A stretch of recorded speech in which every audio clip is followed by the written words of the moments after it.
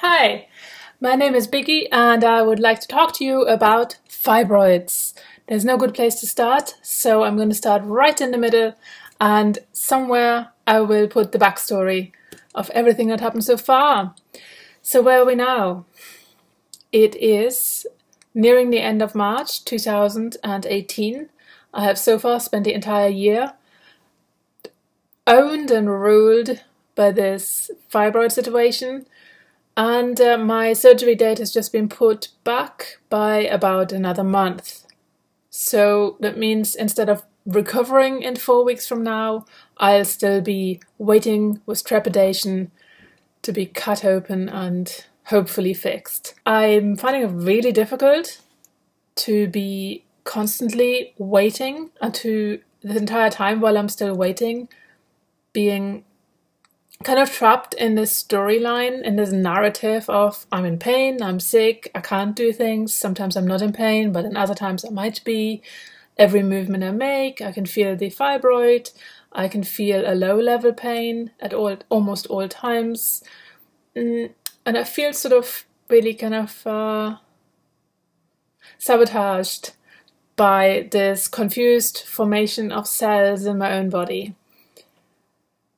And I'm having quite a difficult time. I just found out yesterday that the surgery is being changed, and well, I didn't have a fixed date for March, but I was told it would definitely be before the end of March, and that's not the case now. And I don't really want to complain about it because I don't know what's happening at the hospital and what's happening on the surgeon's schedule and what other maybe more urgent cases than me came in. I think it's important to treat the people who need it the most first, even if I was in the line a little earlier. But what it feels like is like running a marathon, and you're getting close to what I imagine running a marathon is like, getting close to the finish line. And then just as you're like seeing it and it's in sight, and you're like, okay, maybe I can make it, someone tells you, oh, actually, it's another 10 miles. Sorry. And I think what I mean with that is like, I'm obviously not running a marathon, but there's something about mental health that is difficult to maintain when you are sort of trapped. So my case of my fibroid is pretty bad, and in my case, there were many weeks this year where I was completely unable to leave the house. I wouldn't walk a voluntary 5 meters. Never mind getting on a bus because I was in so much pain. And then just as I got a little bit better, I still just spent a long time being highly anxious, highly frightened of this pain returning. And I just couldn't take public transport. I couldn't go anywhere. I work freelance normally, and I couldn't do that. I'd lost all of my clients last year as I was getting sicker and sicker and not knowing why. And then Christmas came, and the last struggling clients I had were gone. So, and then by Christmas, I was sick as a dog. And by January, well, even before Christmas, I'd already seen my healthcare practitioner the first time and was getting this process of getting checked out on the road. And yeah, so that was a really huge time, and I'd like to talk about that maybe another time. But now I just wanted to kind of check in here and make a start somewhere.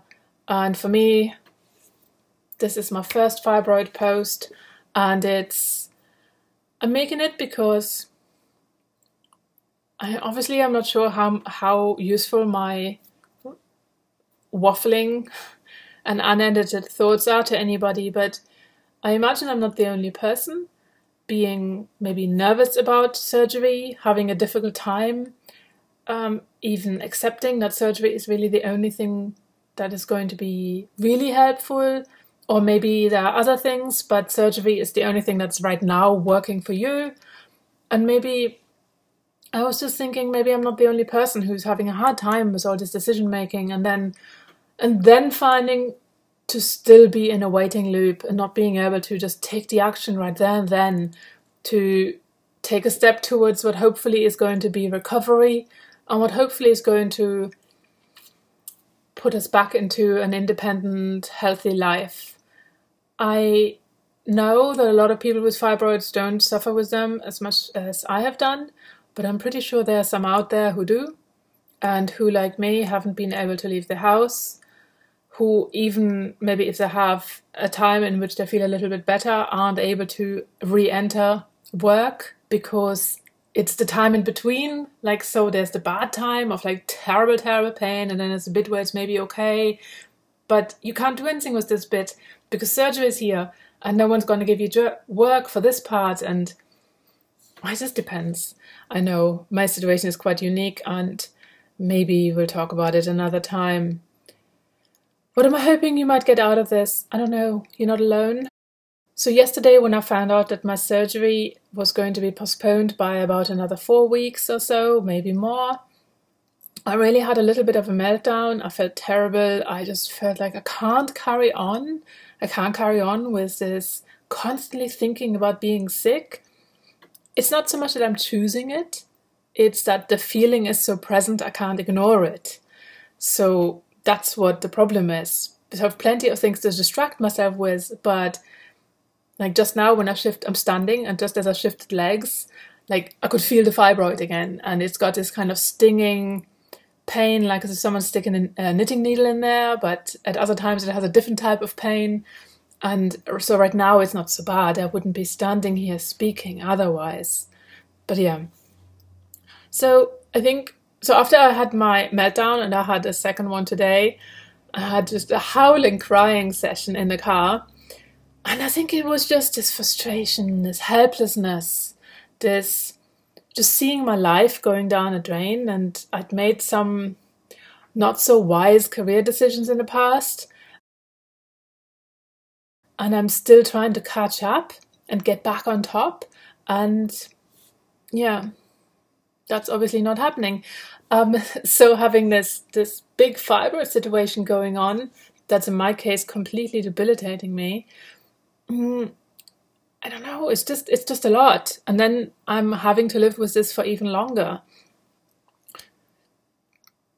But what's really important is do have a good cry. I think maybe this is where I'm thinking, maybe this is something that might help you, I don't know. And I think it's really okay to have a big mammoth session of a freak out once in a while, and really just let it hang out if you need to. Have a cry or just have a howl at it. But then we kind of have to let that go. Because if you spend every day holding that and kind of feeding the problem with allowing your thoughts to be so tangled up in this growth of cells in your pelvis, well, you really can't do anything else. And if, like me, you're not able to really leave the house and you're only going out for shopping trips, or maybe it's particularly bad and you can't go anywhere by yourself at all, which is a little bit my situation at least 50% of the time, and you have to be driven everywhere and you're feeling terrible because you have no independence, there are a couple of things you can do. They're not maybe what you want to hear, but I think most of us can benefit from some kind of further development. That can be in an academic sense. There could be finally catching up with, I don't know, arithmetics. Maybe you're not good at it or something, right? And then there's like this free online academy called Khan Academy, where you can take these free mathematics courses. So it could be something like that. Or in my case, I'm thinking maybe I teach German lessons, but it's more a kind of tutoring. And I'm thinking, well, maybe I should just use this time where my life feels really wasted and all that's happening is storyline of the fibroid every day. And use this time to improve my understanding of German grammar, because it's really rubbish. And maybe I can do that, and it can make me a better tutor. I don't do this full time, it's just something I do alongside of other things. But it would give me more confidence. So is there something that you could learn that would give you a lot of pleasure or confidence, or maybe both? So like examples that I've just given were, in my case, maybe get myself some grammar books and really knuckle down, or maybe taking a mathematics program with Khan Academy online. This is not a sponsored thing, in case you're thinking that.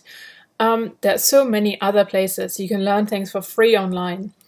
And maybe if there's something specific, you can look around and you can try and create like a study plan for yourself.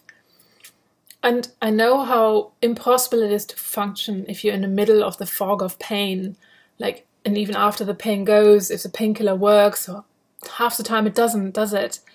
But you can use that time.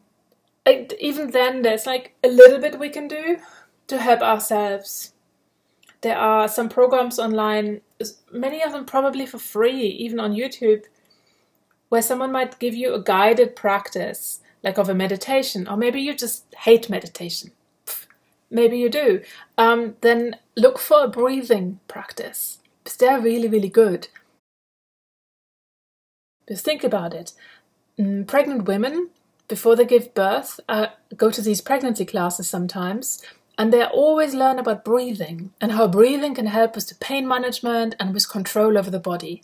So that could be a good thing to look for. I don't have a specific tip right now, but I was thinking of putting some together sometime. Yeah. So I think what I was trying to say was, you're not alone. I feel alone, but you've now seen me. My life's completely in shambles right now because of long-term chronic pain that I thought was stress-related and turns out to be a mothership of a fibroid, pressing on all kinds of things and causing issues. I've had so much pain. I have been lying on the floor, squirming and whimpering, and was unable to control the movements of my hands because I was in so much pain. I can tell you sometime what helped me to not have so much pain and to be able to stand here like this. But when I'm in that much pain, of course, nothing works. All you can do is let yourself be sick and try and calm yourself down. But while we're waiting for surgery, there are lots of things we can do, even if they're not exciting. Further development is one. Doing something about your diet might maybe be something you can do. It depends what your diet is like right now, right?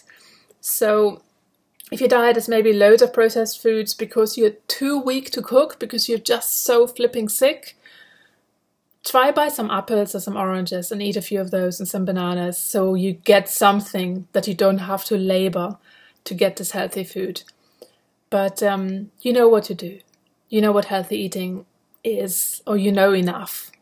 Internet is full of it. So there's some control we can take. A tip I can give you, and I highly, highly suggest you take, is cut out all sugar. More important even, all caffeine. No coffee and no black tea. Like, categorically none of that. Coffee is proven to reduce the blood circulation in your sort of kidney area and also in the lower back area, and like all these areas that really need the blood circulation to help you with dealing with fibroids even. And coffee is, on a whole number of levels, is really bad for you and for your nervous system. It's going to stress you out more than you already are. If you don't feel particularly stressed right now, try not having coffee for 4 weeks and see if that you can tell any difference. And be careful with the sugar. Sorry, I didn't want this to be a 13-minute long video. I just wanted to kind of make a start, which is really difficult because I'm very camera shy. I look terrible today. My hair's all greasy. And yeah. But let's start somewhere. Camera quality is shit. But how are you? Has your surgery been put back? Or haven't you got a date yet? Are you still waiting? How are you dealing with this time in which you're waiting? Are you able to use your time for something that lets you feel like, okay, you're still achieving something in your life? Or is that not so important because you actually have so much pain? It's just an achievement to just wake up. I was at that place for a long time. Just waking up and just getting through the day was the only achievement I was capable of making. But yeah, so if you're there, don't worry about it. Just be kind to yourself, drink warm water, drink a lot of warm water. It helps your digestive system. And cold water is not so good for you. And the warm water is more soothing. I don't know. I'm sorry, this wasn't terribly structured and I have been waffling now for 15 minutes. But let me know. Where are you in your fibroid story? Maybe see you again soon. Ciao.